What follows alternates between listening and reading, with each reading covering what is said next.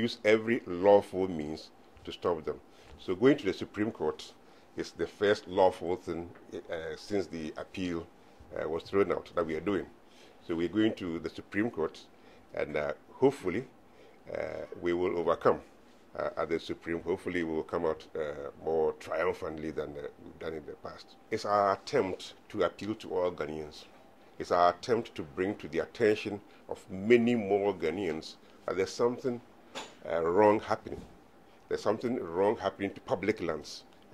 So Achimota School is a classic example of what is happening to many other public entities. And so the public should be interested.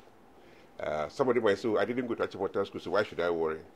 Yes, you don't know when your grandchildren will go to Achimota School, so you should be worried for that reason.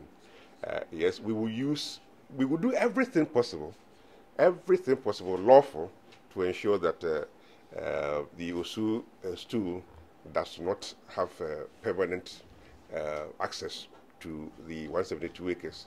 We know, for example, that the intention is to sell the land to property developers.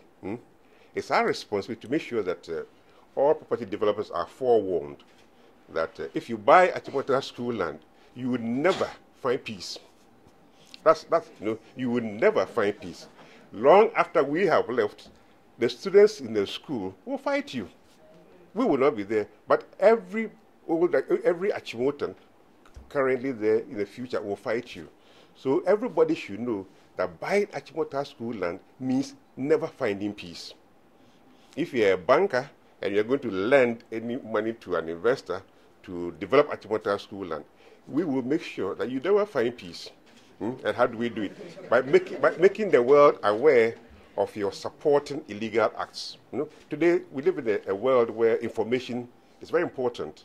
So we will do our best to have banks blacklisted for supporting investments on Achimota School land. Individuals who buy Achimota School land, we will do our best to make them feel as bad as possible. The whole idea is anybody who buys Achimota School land should never find peace. Whatever it is, they belong to the school. That's the most important thing.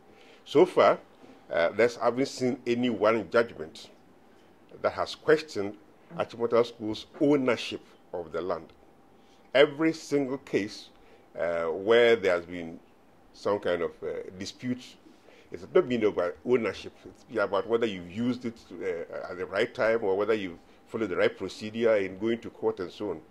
There's never been any doubt about the ownership of the land, and that's the point we want to make. So if a court is going to hand over 172.68 acres to somebody, it's more important that the court establishes that the land no longer belongs to the school. For us, that's the bottom line. You've got to establish that the land no longer belongs to the school. Then we take it from there.